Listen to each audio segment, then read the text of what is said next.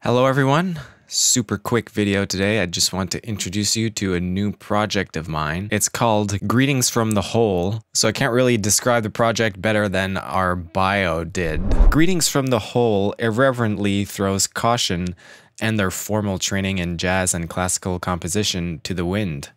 Combining the genre-bending absurdist tendencies of Mr. Bungle, the hard-hitting raw production style of Death Grips, and windows that open up into the abyss of avant-garde contemporary music, this duo draws listeners into a comic nightmare where elements of metal, electroacoustic music, jazz, disco, muzak, and funk topple over one another and fuse together in a bizarre and colorful dreamscape. So the project kind of started out as this routine of jamming together in the morning and coming up with like recordings by the end. First, I guess you could call it song that we did was, I think, based on a phrase that Phil heard in his dream or something.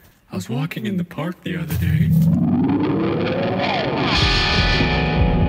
and I saw it. Combined with some improvised punchline to that phrase that I came up with on the spot. And then we kind of realized that it could be kind of an ad for cream cheese, so you can find the video in the cards. And we decided to kind of move forward with a theme of ads or fake ads, and we realized that making those music videos was pretty time consuming when we started to do the math of how much time each one took. Kind of just wasn't realistic for us to do this on an ongoing basis, especially considering at first we wanted to make it like a weekly thing, and that you can't really do anything else if this is going to be like a weekly music video basically. But eventually we decided that we needed to do something with it because it was only on YouTube. So we decided to turn it into an EP and add a couple songs to kind of tie the whole thing together. Crust, toothpaste, right up in your mouth. You want my crust, toothpaste, all up in your mouth. If you want to understand why this music is so weird, well, you need to understand the people, which are basically just Phil and I. So, so this is Phil. Now and then there's a fool such as I so pardon. Please don't go watch this video because unfortunately it is the most watched video on my channel by a factor of 10. Don't dismiss Phil too quickly because he is a very serious person. We went to high school together and we played in a progressive metal band at the end of high school, and if you saw the video I did a few weeks ago about Chris Hemmings, he was the leader of that band in this clip. Feel like that you are free.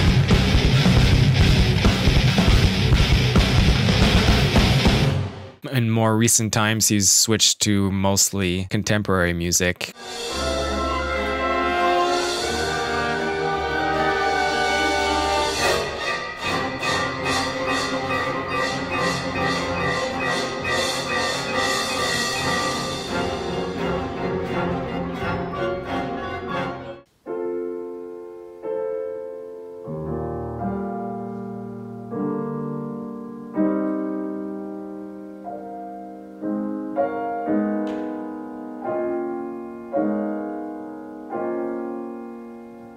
Musically speaking, you can tell that just this guy on his own is pretty intense. But then when you add me into the picture, having my background also in metal, but also in jazz, that resulted in kind of really weird stuff like this.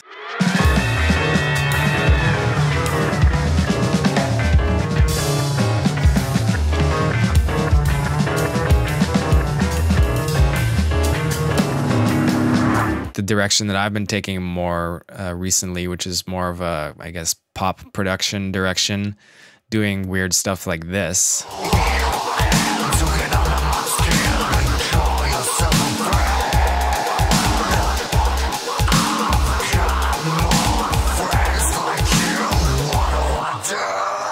Given our backgrounds and our combined weirdness, it should be no surprise to you that what comes out is just like...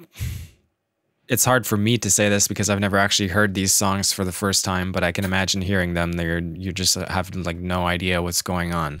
So if you like to be challenged by the music you listen to, and or confused, then it might be worth your time to check out this project. Check out the link to our YouTube channel in the description, which you can subscribe to, and I hope that you do, for some funny music videos and some funny future content related to future music, because we have some pretty epic plans for our next EP. You can also find the pre-save and follow link for all streaming platforms also in the description, and there's also social media stuff which I'll put up on screen and you can also find in the description as well. And tell your friends about this project, because I am personally very excited to put this stuff out and to move forward with this project, because it is so liberating to be able to do whatever you want and it be coherent to at least one other person on the planet, and that person being Phil. I find that our skill set and backgrounds are very complementary, and there's a slight overlap, but mostly we're kind of filling each other's